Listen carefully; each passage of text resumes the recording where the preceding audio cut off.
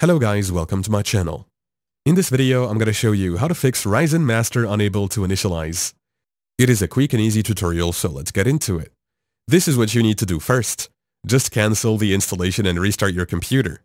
Once that's done, try downloading a fresh version of the file directly from AMD official website and check if the issue reappears. Also, make sure you're logged in with an administrative account to ensure the download and installation go smoothly.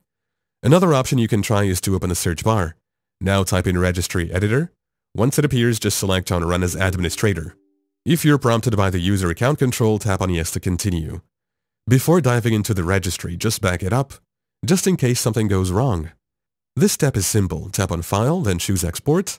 Name the file with any name which you can easily remember. Set the export range to All, and save it to a location that's easy to access. With that in place, we're ready to proceed. Start by double-clicking on the HK Local Machine folder.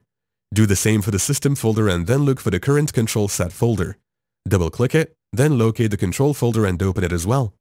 Inside you'll find a folder named CI. Open it. Now you should see the config folder, so click on it once. Take note of the file path at the top of the screen. This will show you the subkeys you've navigated through so far. Next, look on the right side for a D-word value called Vulnerable Driver Block List Enable.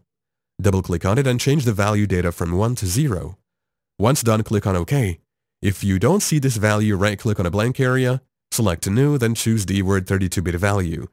Name it Vulnerable Driver Block List Enable.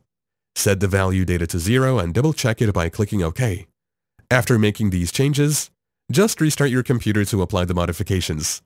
Yeah, that's how to fix Ryzen Master unable to initialize. Thank you for watching.